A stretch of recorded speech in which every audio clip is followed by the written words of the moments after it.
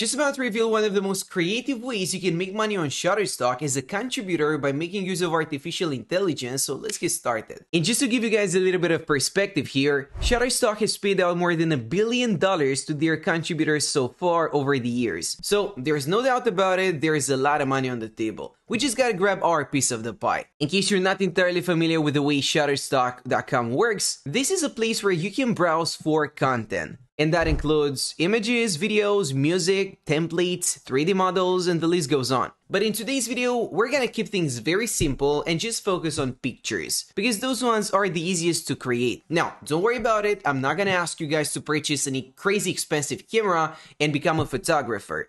Instead, we're gonna make use of AI. But now, let me show you a few examples to make sure that everything is crystal clear. Let's just say that I wanted to add some stock footage in one of my YouTube videos in order to make it a little bit more engaging. Let's say that I'm looking for some footage of some entrepreneur in a meeting. I'm just gonna type that in and hit enter. Now, if I do that, Shutterstock is going to apply the filter and only show me relevant results, as you can see. Which means that if I use this picture in one of my videos, there is a pretty good chance it might get demonetized. So the bottom line is this. There are a lot of different uses for copyright-free images and videos. That's why people are using places like Shutterstock in order to grab footage. There are a lot of people that actively download pictures of a Shutterstock and reuse them. That's where the opportunity lies for us. But as you can see, most of these pictures are just regular photos taken with the camera. Now, a professional camera will probably cost you up to $1,000 or $2,000. And I don't want you to purchase it unless you're very passionate about photography and you're already doing that. You might consider just uploading your pictures and selling them on Shutterstock. Otherwise, I want you to focus on something else.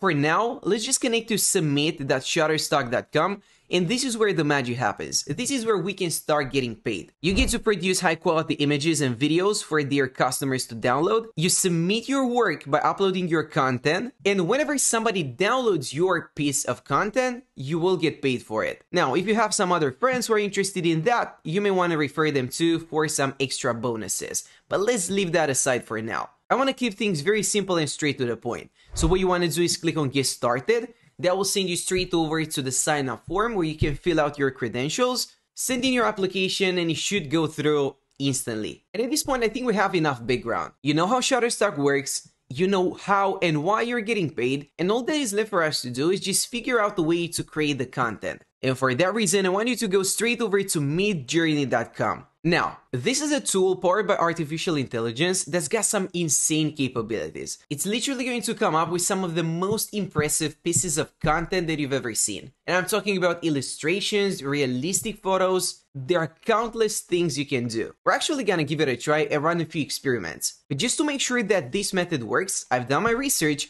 and as you can see, you can indeed sell the pictures generated by Midjourney without any sort of issues. You can sell AI-generated images provided that there's no restrictions on doing so with the AI generation tools you're using.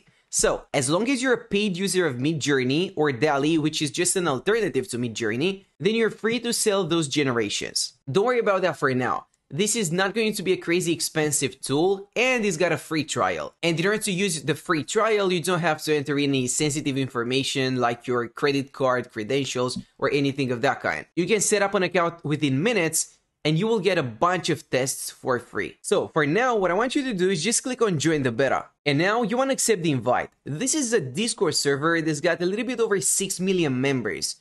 So there's a lot of activity there. And so this is what the platform looks like on the other side. It might look a little bit confusing at first because it's got all of these subsections here on the left-hand side. But to keep it simple, all you need to do is go over to one of the newcomer rooms, and this is where you get to test the AI and play around with it. But before we do that, I want you guys to actually take a moment and head over to the home section, because you're gonna see some of the most impressive pieces of art you've ever seen. Guys, these are generated by artificial intelligence. These are not real pictures, they weren't taken with a professional photography. These are genuinely generated by Midjourney. And as you can spot, you've got a bunch of different styles and ideas that you can play around with. You can literally create anything, ranging from characters like these, which I have to tell you look amazing, to more realistic pictures like this one. The capabilities are insane, but just as a quick disclaimer here, in order to get to this quality, you need to know how to properly use Midjourney. because there's a difference between just sending instructions to the tool and using the right keywords and parameters to get a result that looks like this. But more on that later. For now, let's just go over to one of the newcomer rooms. I'm just gonna pick one at random, and you wanna type in /imagine. That is the command you wanna send, and this is where you get to enter in your prompt. But in order to keep things relevant, let's just type in entrepreneur in a meeting, because that's what we search for on Shutterstock. However, I'm also gonna add a few other keywords, such as ultra details, hyper realistic. Let's see what other parameters people are sending. High quality, 8K, and I think that's good enough. And now it shouldn't take longer than 60 seconds to get your result. Midjourney will start working on your image right away, and you'll see the results are quite impressive, even with a very basic instructions line like this one. I mean, this picture right here, the one on the left-hand side in the top corner, looks insane. And the other ones are not too bad either. At this point, there are a few other things you can do. You can just pick one of these and get another 4 variations of that style. And you can keep on polishing up your design until you're satisfied.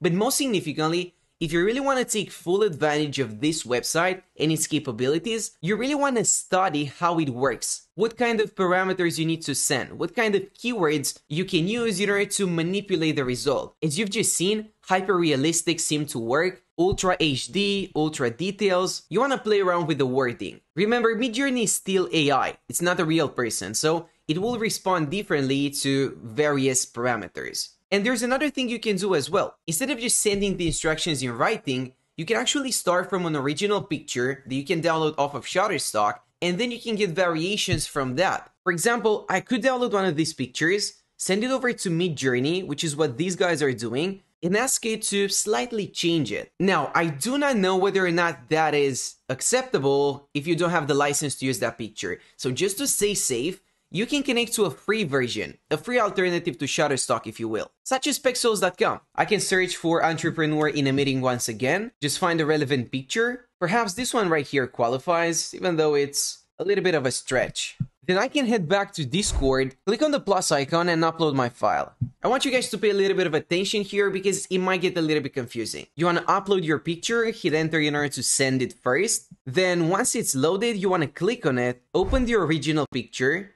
It's gonna open in a new tab.